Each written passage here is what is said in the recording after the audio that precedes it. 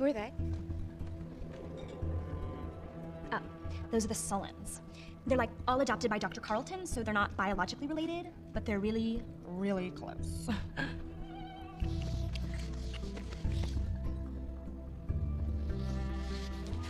They moved here a few years ago, and they're like super weird. It's a total mystery. Their skin is ice cold, they feed on human flesh, and they all sleep in coffins. Maybe they're Canadian. And who's that? Snooki, JWoww, DJ Polly D. No, not the douchebags from the Jersey Shore. Him.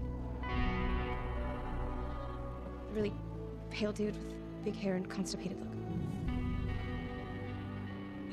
Edward Sullen. He's a complete hottie, but evidently no one here is worthy. He wouldn't even accept me as his Facebook friend. Favorite activity? Searching for soul which has been cast into eternal damnation? But I don't care about Edward. I've got another guy on the side. Sadly, he went off to fight in Iraq for a year, but we write to each other all the time. His name is John. Dear John, 2 weeks together. That's all it took to fall in love with you. And in those 2 weeks, you did things to me no guy had ever done before. I just hope I'm able to poop again soon. Are you, like, even listening?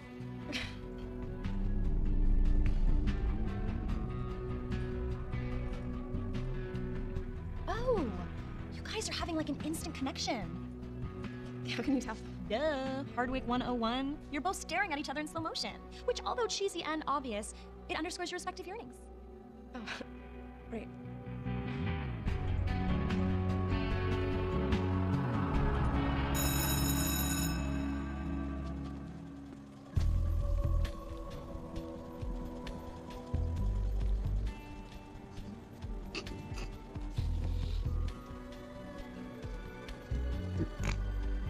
Becca, why don't you take the empty seat next to that mysterious boy you're destined to have a fatalistic relationship with that will spawn 4 books and a movie franchise?